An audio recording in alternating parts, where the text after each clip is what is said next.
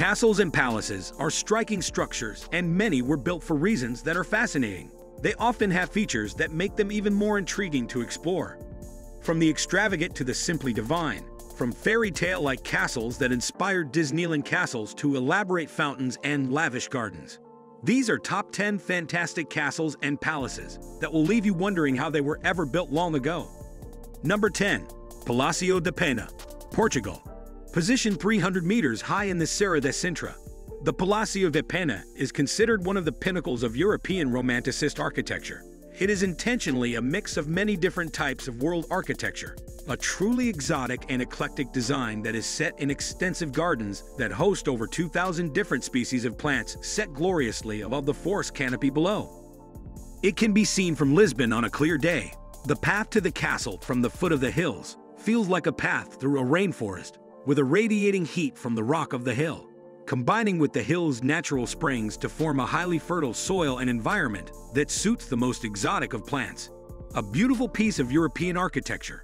The long winding path that royal guests took to the palace are laced with statues and grottos all the way until you reach the foot of its grand entrance.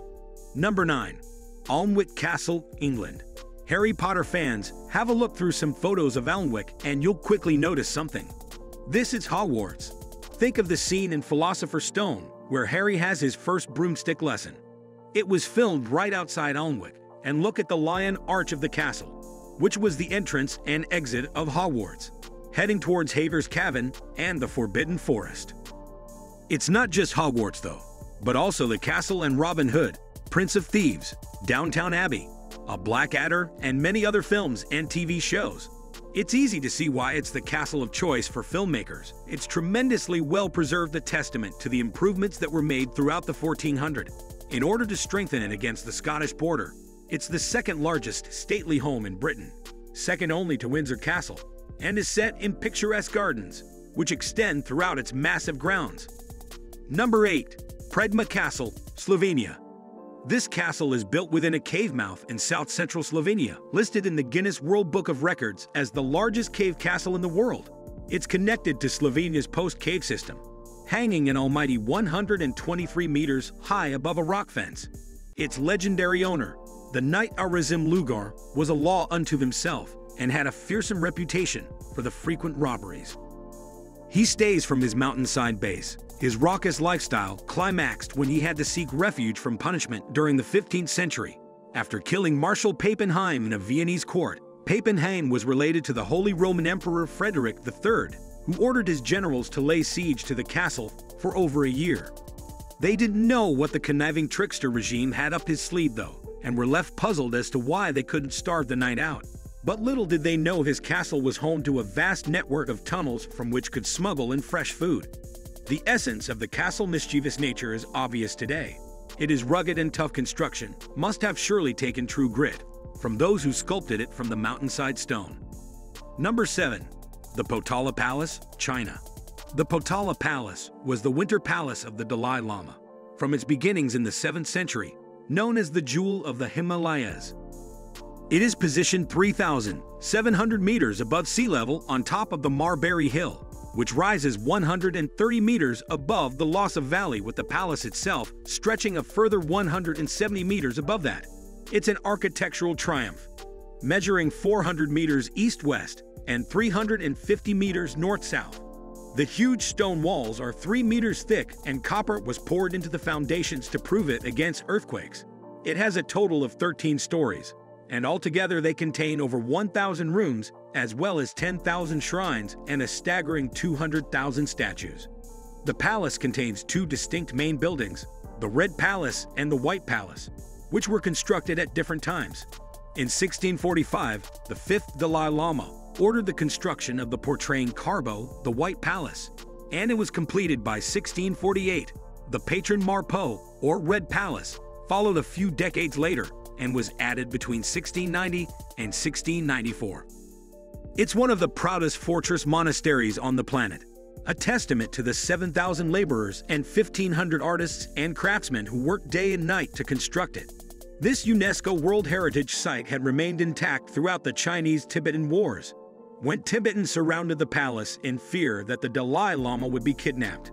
They were brutally subjugated by the Red Guards, but in contrast to their treatment of other Tibetan religious architecture, they let the structure stand. Perhaps they just couldn't help but behold it in trance and awe for it. Must have been a staggering sight then, and certainly still is now. Number 6. Arg-e Bam, Iran.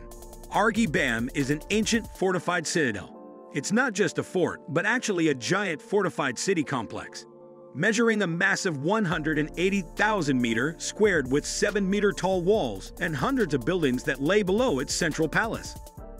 It is a remarkable place to behold, especially for its age, with its origins tracing back to a committed amended period 6th to 4th centuries BC and beyond.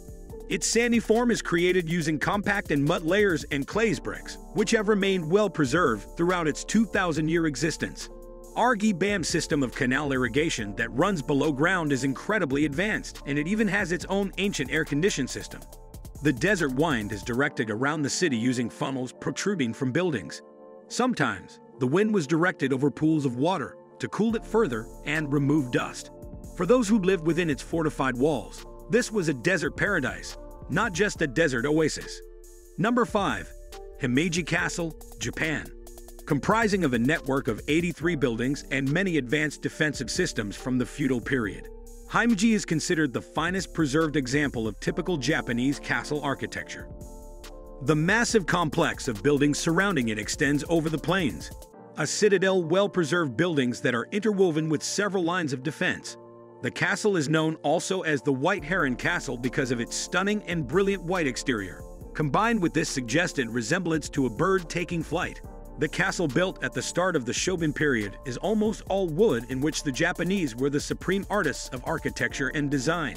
The interior's minimalism contrasts with the exterior's grand jewel, featuring multiple layered roofs which extend high above the city line below. Number 4. Hunyad Castle, Romania. This hugely imposing, unmistakably Gothic castle's blood-red rooftops may help give it away. It's the castle where Dracula, or Vlad, the Emperor, officially Vlad III of Wilaya, was imprisoned for 7 years. And what a place to be imprisoned! Hanging high above its mountain floor, with access only via a singular bridge. It's a true Gothic masterpiece, and later incorporated Renaissance architecture into its Gothic hide. It gradually dilapidated and suffered extreme damage in a fire in 1854, but was lovingly rebuilt to remain true to its Gothic roots. As you walk through its dark and woeful corridors, you can almost hear Dracula cackle with laughter from within his dingy cell. Number 3. Mount St. Michel, France. This fortress monastery was first formed early as the 8th century. Its world-famous quirk is that it is actually built at sea and is only accessible on foot at low tide. It was nicknamed St. Michel in peril of the sea by monks who were on pilgrimage to the monastery across the sandflats, as the tide can come in notoriously quickly, reaching heights of 14 meters, easily sweeping any stragglers away. Even now, tourists drown when trying to cross the flats on foot. In the 1880s, a narrow causeway was implanted to safeguard those traveling over the flats, and it has now been developed into a road. The mont didn't go unnoticed for its naturally perilous position and remained unconquered during the 100 Years' War. A tiny band of men fended off a full English attack in 1433. The assailants quickly understood why pilgrims named Miss Castle in peril of the sea, as they drowned during repeated charges on the battlements. After then, Louis XI used it as a prison until it returned to its former duty as a destination for pilgrims. Nevertheless, the quasi-island commune has remained well guarded throughout its entire history, thanks to its truly unique position, and it houses 60 buildings lined up its hillside. It's a UNESCO World Heritage Site and attracts a staggering 3 million tourists each year. Number 2. Hohenwerfen Castle, Austria. Another mountain castle, Hohenwerfen Castle, is positioned on a rocky precipice, a mighty 623 meters above the Austrian market town of Hohenwerfen in the Salsa Valley. Its imposing rugged form has stood strong for over 90 years as a distinctly medieval stone castle. 11th century Austria was a time of unrest, and thus, in 1077, Archbishop Gebhard decided on the construction of 3 key castles: Hohenwerfen Castle, Hohensalzburg, and Petersburg. Hohenwerfen was innovated throughout the 15th century into the behemoth that it is today. It has stood numerous exchanges of rule, as well as the harsh elements of the Austrian winter. During Nazi rule, it was used as a military training center and featured prolifically in the 1968 movie Where Eagles Dare. There's something about its slate-colored walls and bulky turrets that give this castle an air of awesomeness. But it's not without that dark tinge of something evil too. As the castle was used as a state prison for some of the lands, most wanted hosting them in terrible conditions until the end of their days. Now, if you thought this castle was grand, then feast your eyes on this picture. It shows what looks like one of the grandest fairy tale castles ever fit for royalty. Whilst I can't find evidence that this castle actually exists, the final castle in this video comes close to its beauty, so get ready for what is quite possibly the most awesome castle out there. Number 1. Neuschwanstein Castle, Germany. With its tall, pointed turrets and fairy tale architecture, this is widely described as the archetypal fairy tale castle built in true Romance-era fashion for Louis II of Bavaria, often referred to as Mad King Ludwig. This royal palace, which is nestled in the Bavarian Alps of Germany, began his construction in 1869 and was tragically left unfinished at Louis's death in 1886 after a catalogue of delays wreaked havoc with his finely tuned building plan.